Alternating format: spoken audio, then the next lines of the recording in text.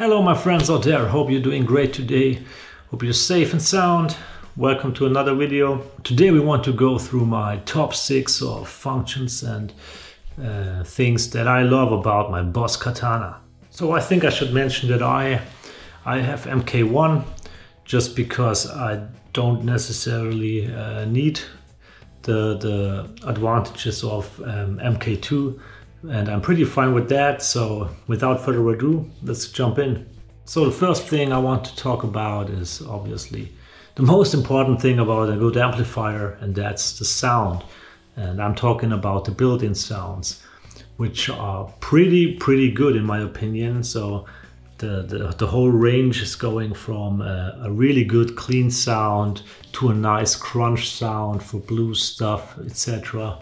Nice rock gainy stuff up to really metal tones. So it's a really versatile amp. It's kind of a Swiss Army knife.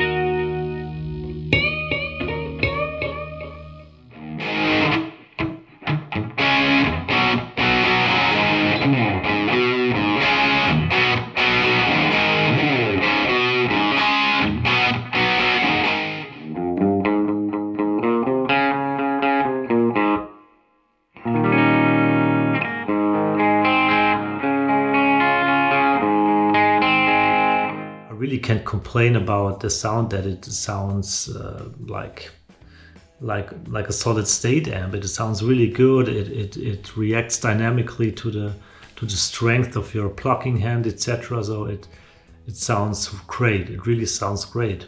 Of course, MK2 is a little bit more versatile because of its variants button that is on the top of the amp. But I guess some of you might know Dave Simpson, which tested MK1 compared to MK2, and he preferred, and like many others, preferred the sounds of MK1. So they said it just sounds a little bit more lively, yeah, if you will.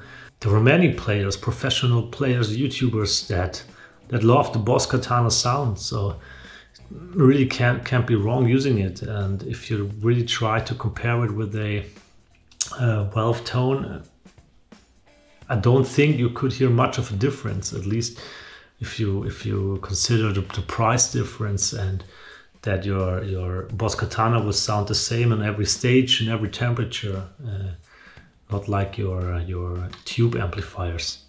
So and that leads me to point number 2. I'm mostly a pedalboard guy. So I will use the built-in tones for playing at home and doing my videos. And on stage, I will mostly use my pedal boards because, yeah, I just love dealing and playing with pedals and trying some different things out.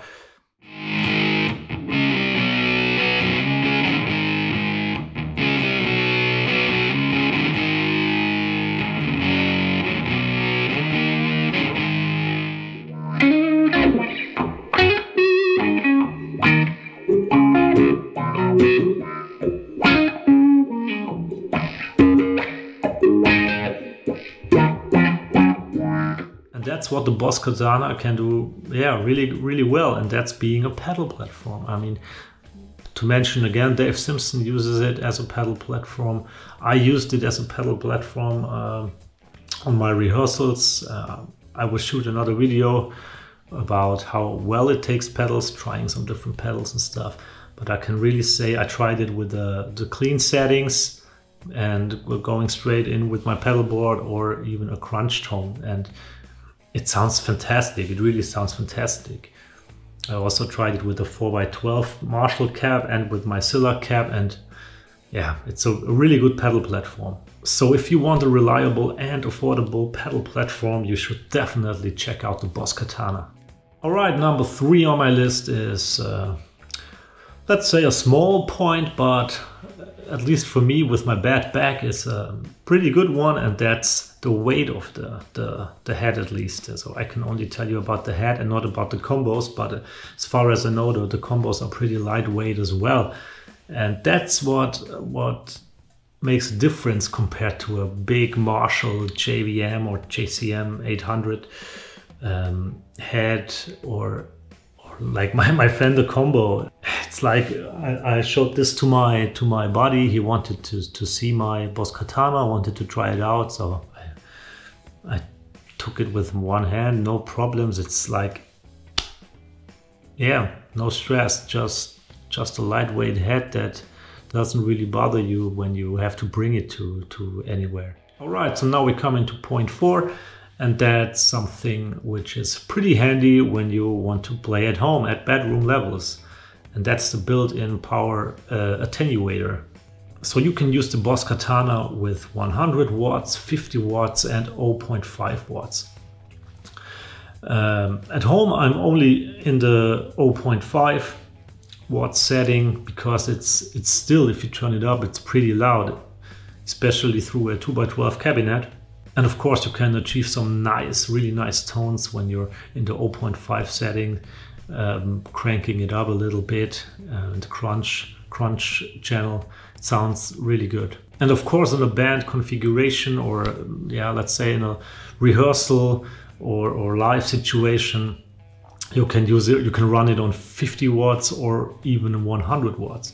I tried it on rehearsals with a really loud drummer on the 50 watt setting with a 4x12 cabinet, and it sounded phenomenal, and it was definitely loud enough. I was running at, I don't know, half volume and half the master, maybe a little more. But if you're running it on 100 watts, it's way too loud in my opinion. So it's really cool to have, yeah, just a little bit extra headroom, let's say. But the 50 watts would be enough for me, I can tell so far. So whether you want to play at home with a nice tone, or you want to play in a band configuration on live gigs or rehearsals, the BOSS Katana deals with it like a boss. Alright, so now we're with point 5, and that's something that I don't think many of you would agree that it's great, but at least for me it is great, and that's the auxiliary input.